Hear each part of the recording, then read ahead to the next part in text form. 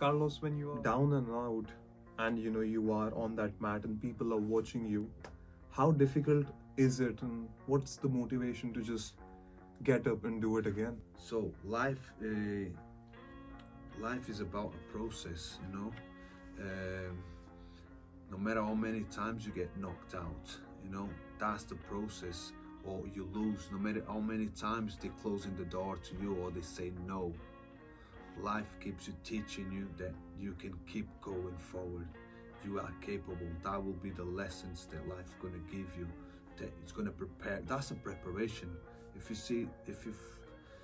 you've trained, you throw the first time you throw a kick, you're not going to be perfect. A second time, a third time, and then it's going to be multiple times. And one day you're going to actually be perfect or closest to the perfection. And that's what we strive for.